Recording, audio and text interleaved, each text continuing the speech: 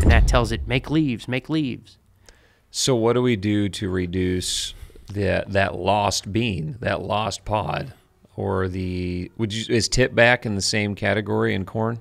Tip back is heat stress. So tip back is cytokinin and cytokinin oxidase.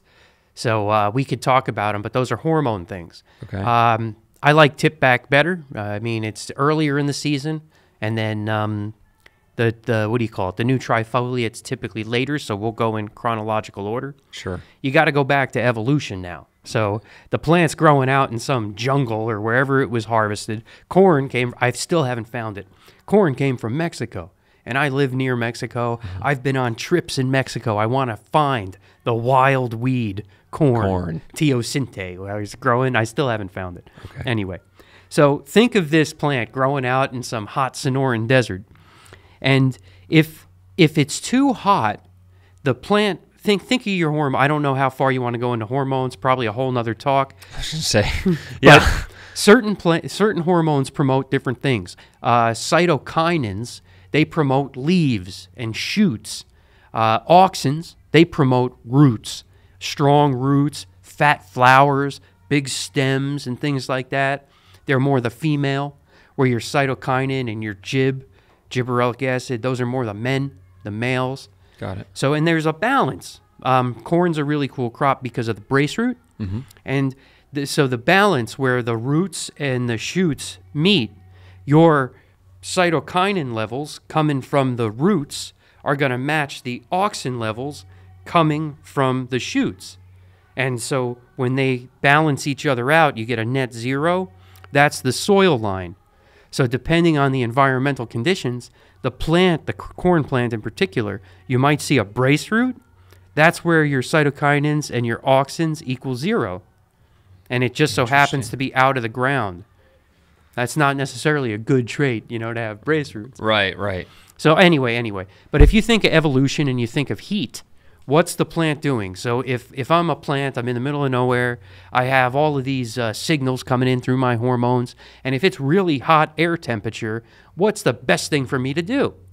It's to keep my carbohydrates underground. Mm-hmm. So if I'm underground, it's cooler, it's moister, it's a better environment for my CHOs, my carbohydrates.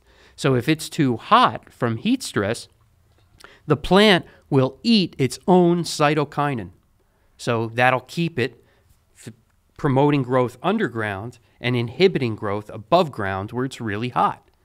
So when you have pollination and when you have the That's why you get shorter corn on drier years. Absolutely. Okay. That's shorter a cytokinin. Plants, less material. The plant has an enzyme called cytokinin oxidase. Okay. And it eats the cytokinin like a Pac-Man. Uh-huh. And that Pac-Man makes more auxin in the plant than cytokinin.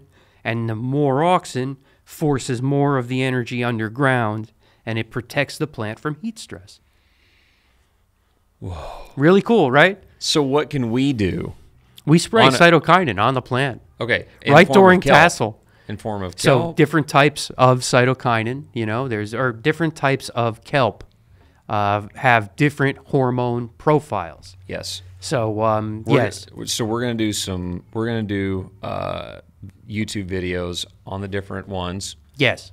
And the full dive of which one do we use and when, and then, you guys can reach out to us if you're interested in those. Yeah, absolutely. And it's kind of bringing this full circle is the introduction, the education, and then, let the farmer decide what he wants to do and what direction with the information he's given.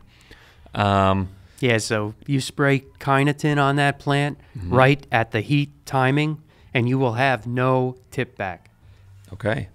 Boy, that sounds great. Oh, yeah. Now get back into another one with the bean. Would you pair that with the stress?